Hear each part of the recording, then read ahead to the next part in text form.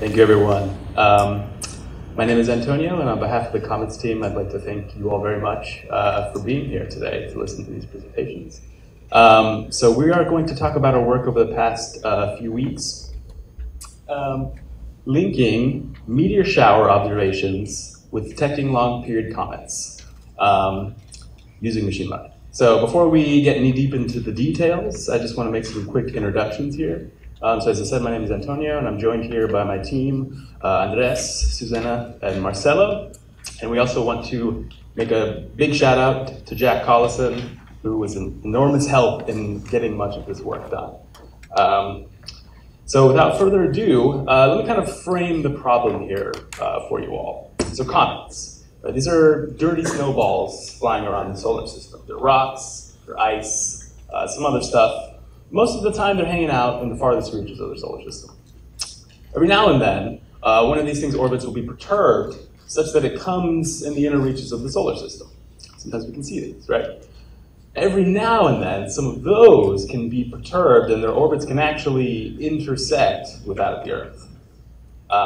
Obviously, an impact of the comet would end very badly for most, if not all of us. So the idea is we want to know when these things are going to happen before they happen, right? And right now, directly detecting these things is kind of difficult. We can really only see them when they're about at the orbit of Jupiter, which only gives us maybe on the order of a year's worth of preparation time. So we want to extend that warning time.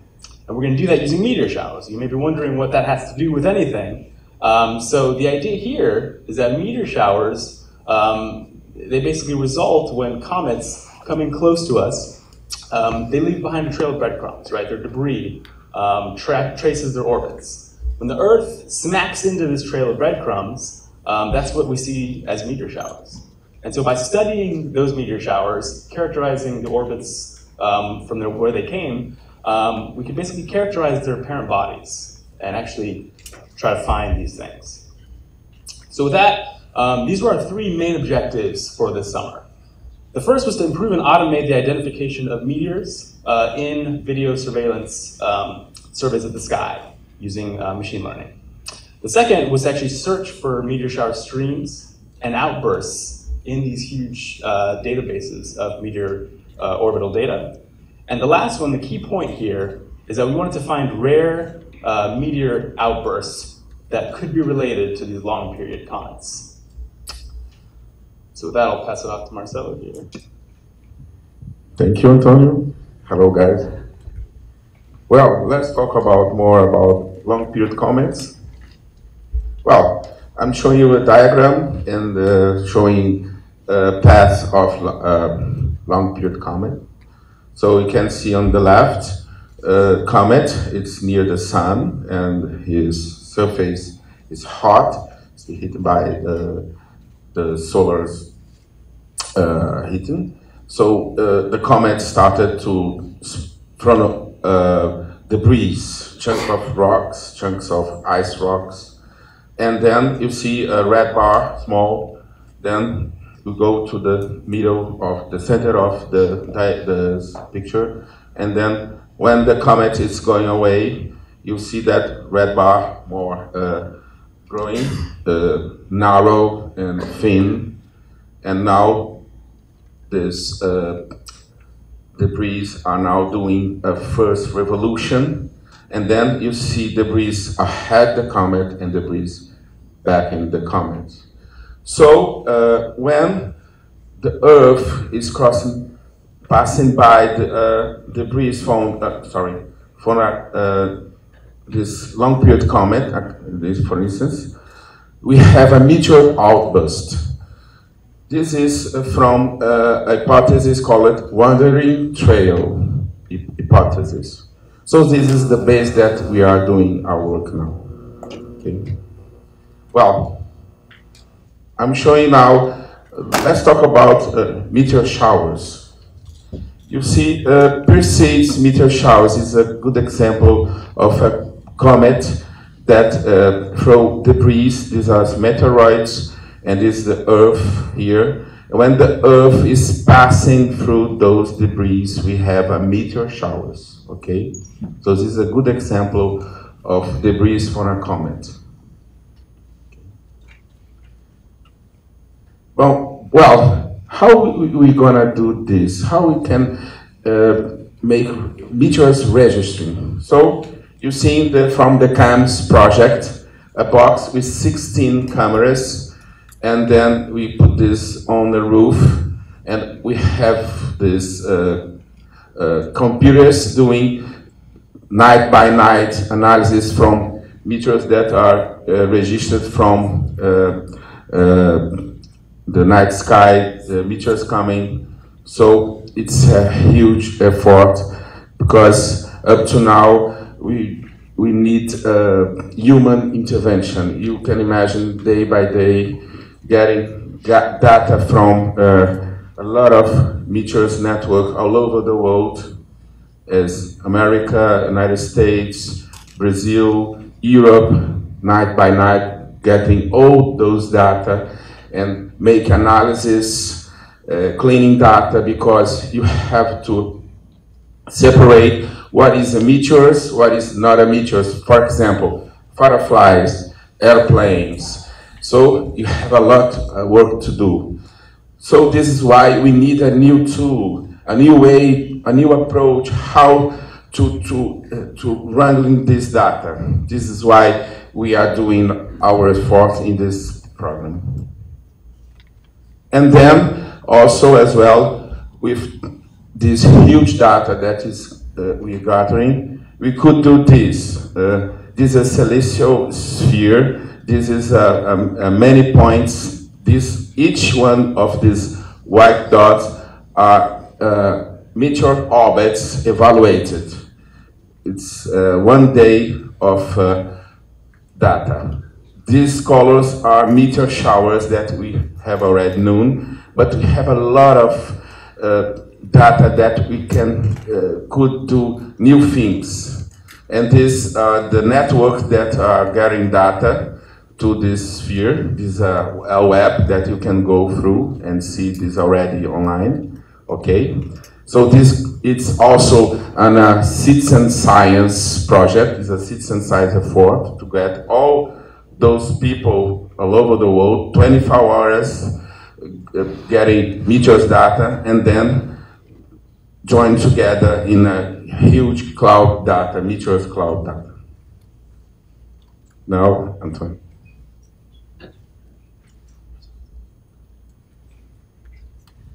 Okay, so that's the basic idea underlying this whole process, right?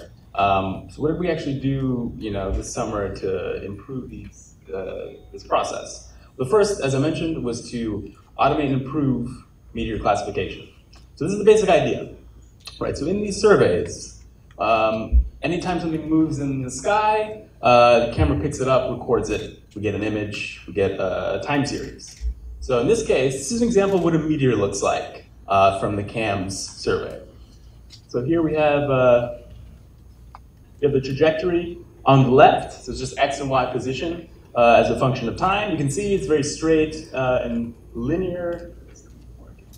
So that's kind of what we want to look for meteors, right? On the right there, we have what's called a light curve. So this is the brightness as a function of time for this source. And you can see that it has a well-defined trend, right? It has a smooth rise, it peaks, gets fainter. So that's what we want to say is a meteor.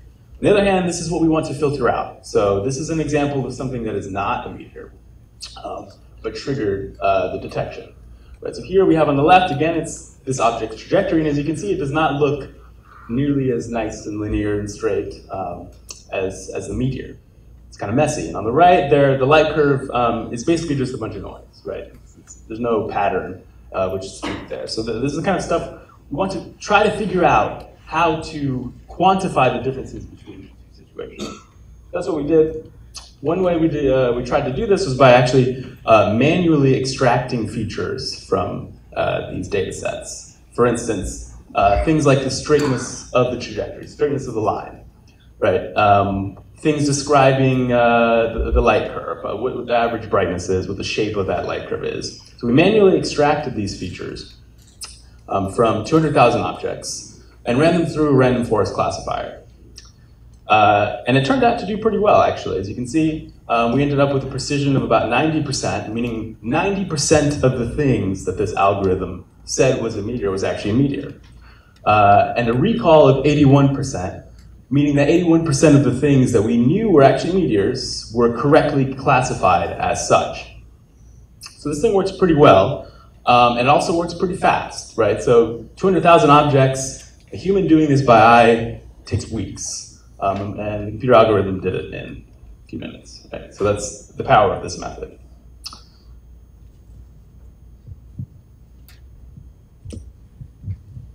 So in addition to the method that Antonio just described, we also used a deep learning method called long short-term memory.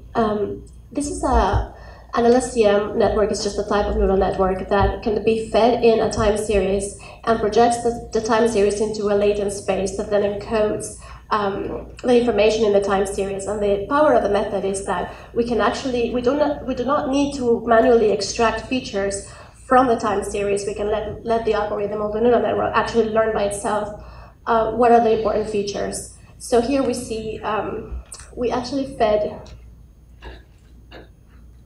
so we fed the XY position, time, and intensity of the time series into this algorithm, and then at the end, we fed it into this LSTM network, and at the end we get a prediction of whether the time series corresponds to a meteor or not. Using this method, we obtained a 90% precision and an 89% recall. But on top of the time series, we also used image data. So these cameras are actually collecting images. These are some examples of what the images look like. On the left side, you see some examples of non-meteors. You see lots of clouds. So clouds actually trigger a lot of detections in these cameras. You see planes, you also see birds. And on the right side, you see the meteors. So some of these meteors are very bright, as in this case. Some of them are behind clouds, and some of them are quite faint, so you probably cannot see it, but there's one there. So this is what we wanted to discriminate. We wanted to find, which of these images belong to meteors or not. So for this, we used a convolutional neural network.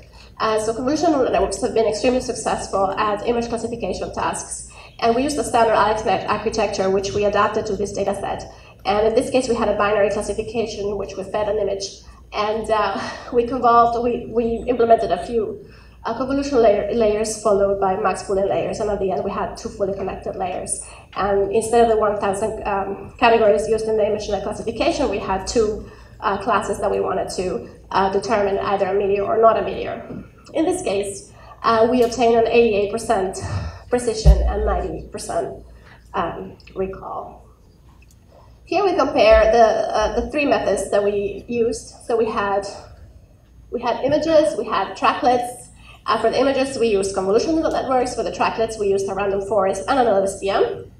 And we see overall the LSTM obtains the highest F1 score of 89.6, followed closely by a CNN of 89.5. But the significance of this, beyond the numbers, is the fact that every night, meteor astronomers have to process these large amounts of images that come in, or time series that come in, and they might get around 500 time series or 500 different detections, and they have to manually go through these through this data. And now that we have algorithms that can automate this process so that it doesn't have to be manually done, so the data that actually goes through to do the science is actually cleaner. So. Now, yeah. I'll take it from the things. So the data that is being collected by these camera networks are already producing about 1 million meteors.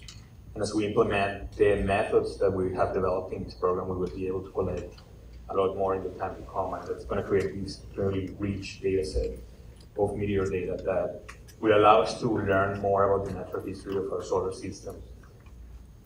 So we already have, as I said, about 1 million meteors that have been identified, and we have orbital parameters for them. And we wanted to see if we could already start extracting some information out of this data. Basically what we did is we took all of our meteors, 1 million of them, and we partitioned them in time of the year. Say we divided the year in octants. And today I'm just going to show the data for one of those cocktails. At each different time of the year, you get different types of meteor showers. So the first thing that we do is we partition our data. Sorry. Then we reduce the dimensions. And for each meteor that we have multiple parameters that we have collected. Some of them are like physical parameters that describe this meteor, and some of them are directional parameters. So we want to reduce this data to see if we can extract structure that is multidimensional, basically. Once we reduce this structure, we apply clustering algorithms just to see if we can find groups of meteors that are similar to each other. And then we try to validate this data. So in this way, we go from single meteors to meteor showers and potentially to outbursts. This data here just shows this partition data. We're looking only at the solar longitude period between 90 and 135 degrees. These are about 125,000 meteors. Each of those dots is one meteor. If you just look at on the left-hand side, this panel shows you that there's a little bit of structure. We're looking at time and space. You can see that there's some structure, and these on the right-hand side, those are the meteors that have been assigned to different meteor showers by humans. But just by looking at it, you can't really say that there is a lot of structure. So we wanted to see if we could extract more information out of this data. So now what we did is we took the same data and we started to explore it. The first thing that we did was a principal component analysis, which takes all of the variables and it creates a new set of variables for a data set that are orthogonal to each other, and they are organized based on the amount of variance that is explained from our data. So here on the right-hand side, you can see that there's not a lot of clear structure, similar to the previous plot. On the left-hand side, the variable factor map shows that different parameters contribute to the variance in our data. But this is not a very good way to actually analyze the type of data. So we had to look at different types of dimensional reduction algorithm. For this, we used t-SNEs, T-distributed stochastic neighbor embedding. And what this does, and again, each of these points is 1 meter.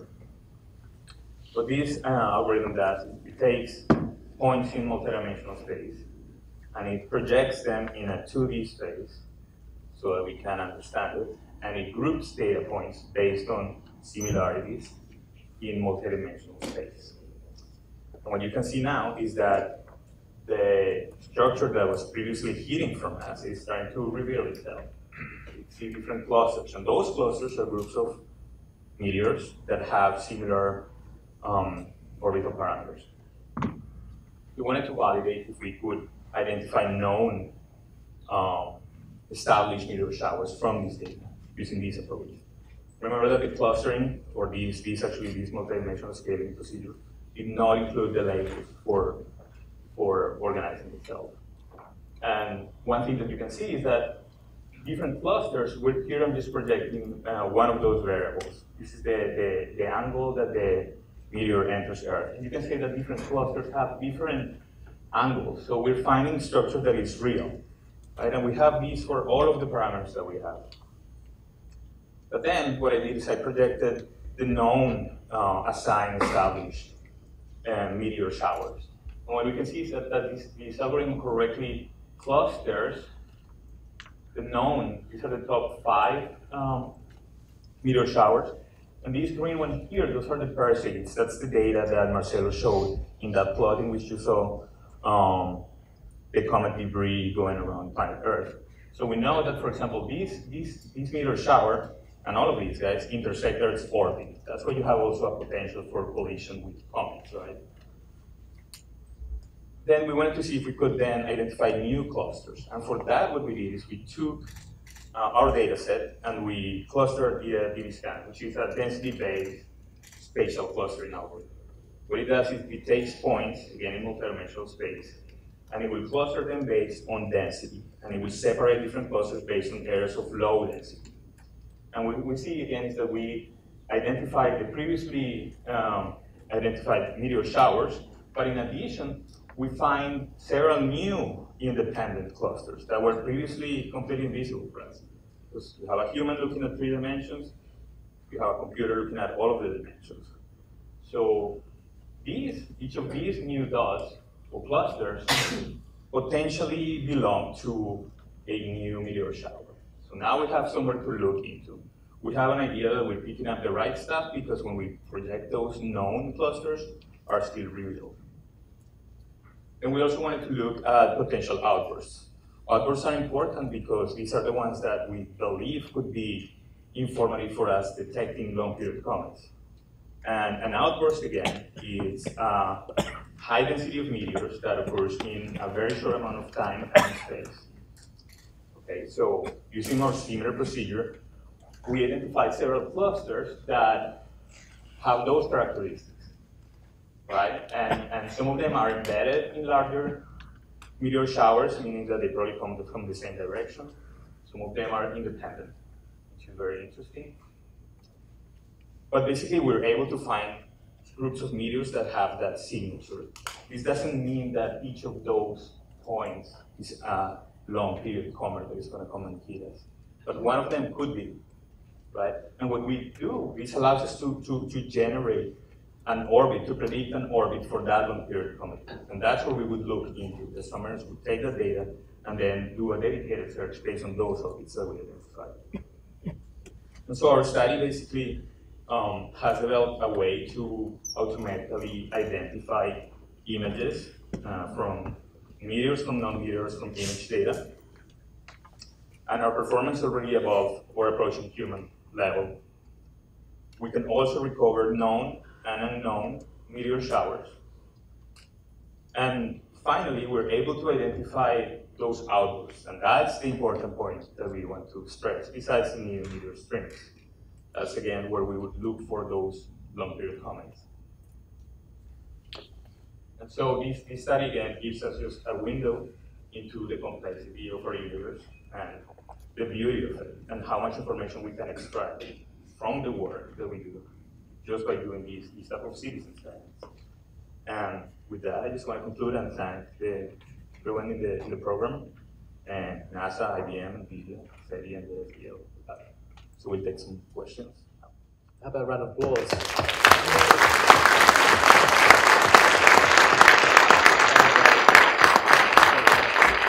So the format is, what we're going to do is we're just going to go to our reviewers.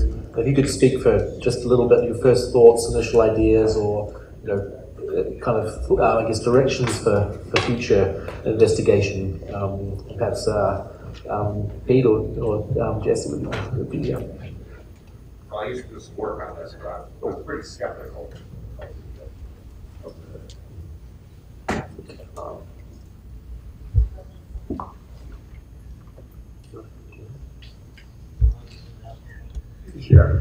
Yeah, I'm kind of, I don't even imagine this is, I'll speak for it. I'm pretty skeptical of that last chart because you picked out a couple little things that look like noise to me and others you didn't. So, I mean, I'd be more convinced if you actually had some other data that seems to validate them, like known or unknown meteor storms that you picked up. So basically what we do is I separated the plots, but it's all found in the same clustering run. So it identified at the same simultaneously the small and the large clusters. The only validation that we have right now is that the large clusters were known data. We can't validate any known data until somebody finds them. But I totally agree with you. This is a step forward, and it needs to be validated. So yeah, there needs to be some error bars on it. I guess that's what my point is. That's an interesting plot, and there's a couple little pieces that look like noise on it that you picked out. So basically, what this scan does, it also allows, what it does, it excludes noise data. So the noise data points are actually, which are basically different than the others because they have low density. Those points were not clustered. Yeah. Excellent. Thanks, Pete. Jiyong, have you? No. They were great in the presentation, and also the fact that I've met you guys before, so I kind of know the project well. Not well, but at least I have a brief idea. I'm not a planetary scientist, so this is more like a machine learning stuff. But So I have a question regarding picking the best model for the meteor shower classification. So the first two models, the LTSM and random forest, used trackles, right? Yes. And CNN used images, and I think it could be kind of unfair to compare two models because they are using different data sets basically. So yeah, so that was one thing I was concerned about picking the best model for each classification. But other than that, I think it was really a great project. Good, thank you. Good. So I guess not over on this slide, you have about 10% of false positives, if I interpret this correctly.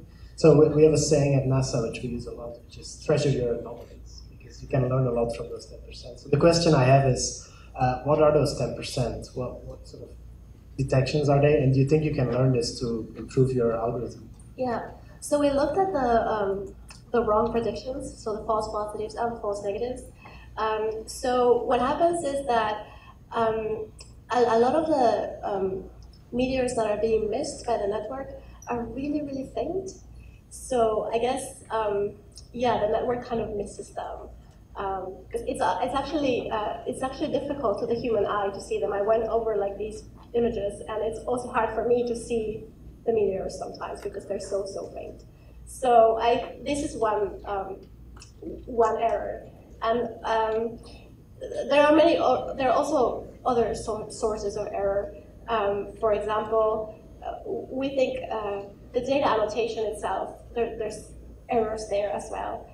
Some things also look a lot like a meteor, but they're not a meteor. So the network sometimes gets confused there. I have some examples of the false positives and false negatives, but I couldn't show them, but I can show you later what the errors are. But yes, we have looked into what the errors are, and we think that one, perhaps actually cropping the image around the detection point might help. So instead of feeding the whole image, just feeding a crop, and that might help because then it's actually more localized. What's one thing. And the other thing is actually cleaning up the annotations. So we had 2 humans annotating the data that we had, but this could be a much larger effort where we actually make sure that annotations are more accurate, and therefore the network hopefully will learn better. So. Ian. As a machine learning person, I don't know a lot about comets, and I immediately start thinking about what kind of information we can get in the meteor showers. I was wondering if you know what percentage of comets are actually traveling in a way that their meteors arrive on Earth where we can see them. I was also thinking maybe one factor that could make the meteors more interesting to us is that possibly comets that are more likely to strike Earth in the future are also more likely to send meteors our way. Have you done any kind of probabilistic modeling to estimate what percentage of comets that are dangerous to Earth end up sending us these meteor showers? Right. So I don't know. I'd forward that to the experts on meteor astronomy. Or perhaps something to use. In fact, we have a probability of 1 in 60 million years to a big comet, kilometer size, to hit Earth. But we have also on our surface, Earth's surface, more or less between 5–10% of the big craters, maybe 50 kilometers, 10 to 50 kilometers are from long period comets. More than 10 craters on Earth.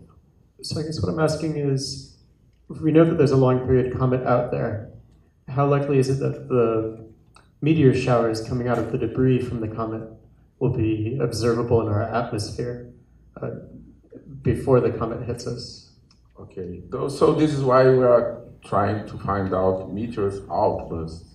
Meteors outbursts, it's exactly the phenomena that we're trying to find out, because they are kind of signal that a long period comet could be arriving in few years, for example. We had an example a few weeks ago with the Borisov comet. It's a long period comet, and with using this hypothesis, it was evaluated that we would have an outburst, I think it was in the 29th, 30th July. And in fact, we observed, using video monitoring lunar impact, we observed a lot of impacts on lunar surface in the exactly moment of the peak. Okay, this is the way. Great, thank you. Victoria.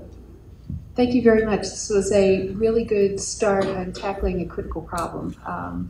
We know a lot about comets, but we're not quite sure where they all are. So thank you. I appreciate that. My next question is, of the work you've done to date, what we would hope to do is that it would be brought forward and would be implemented, okay? And you could use it in academia, citizen science, whatever. So what's the prime problem to tackle next in order to start to move forward to that goal? So as far as moving this forward and implementing this, yeah, I mean, I think we need to work to implement these models right now. We were thinking some kind of ensemble, averaging the predictions, better classify meteors so we can clean up these large databases. But I think as far as, actually classifying the outbursts, I think that the validation is probably, validating the clustering and, making sure that we can actually observe these things when they happen. It's probably the biggest thing. Thank you. Jesse.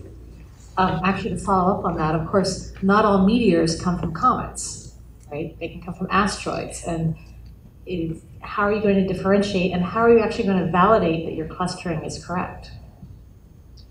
So you're completely right. Meteors come from different sources. The idea for the long period comets is to concentrate on the outbursts, like shortly, those concentrated groups of meteors, and not all of them are going to be from long period comets.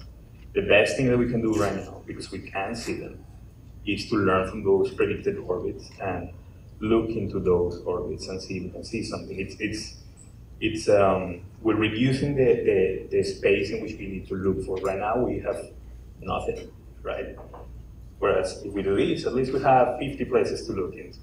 That would be the first thing. In terms of the meteor showers, I think that because some of them are periodic, we should be able to validate those pretty easily, just by expecting what they're going to reappear in the following years.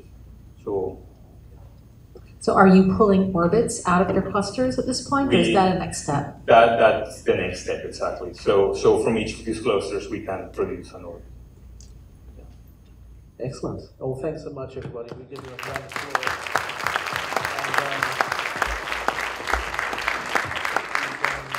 And, go and have a drink, relax.